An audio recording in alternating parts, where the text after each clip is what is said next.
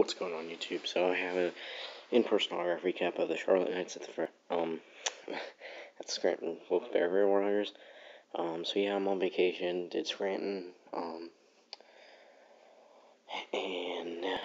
did Charlotte, but went to Scranton, and then I'm going to Lehigh Valley on Wednesday, and I had a surprise autograph here at Great Wolf Lodge. So I'll get into that in a minute. Anyway, Stephen McCaddy. I called him over. When I called him over, he was like, "My God," and walked over. It was nice as can be. Signed 3 of 3. I don't know what his deal was, but Nikita Monica signed 2 of 8 before the game because he's too pro. Landon North signed 1 of 1. He was super chill. Then post game inside, Matt Perk did 5 of 5, and Will Lamb did 4 of 4. And then parking lot. These aren't in any order, but you got Jacob May, Gary Ingram on 2, Delmonico on 2,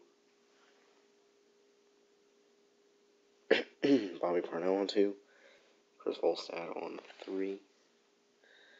Oh, and I got Fulmer on 1 in the parking lot. And I got him on 1 inside charting. And then my cousin got 1 for me too. He's not a grapher, I just had him help me. And then I got Lucas Giolito outside and Tyler Danish on 3 of 3. Or 3 of 4. But yeah, 32 total autographs, not bad. I got 31 myself. I was really happy. That was the best I've ever done at AAA. So yeah, there's that. And then today, so I was looking at Instagram and I saw a certain Yankees player posted on their Instagram saying, like, it had a birthday post, and we walked by a birthday party, and my aunt was like, "Hey Andy, come over here, look at this cake." And I just looked at the cake, and then on that certain someone's Instagram post, I saw the cake in the background. I knew he was here.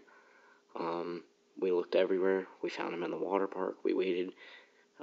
We didn't want to interrupt him, and then my aunt just went right up to him, said, "Hey, my nephews are huge fans. Could you please sign for them and take pictures?" All-star Luis Severino gave full sig on a used major league, but oh my goodness, I was so happy. Yeah, but thanks for watching. Please like, comment, subscribe. Let me know what you think.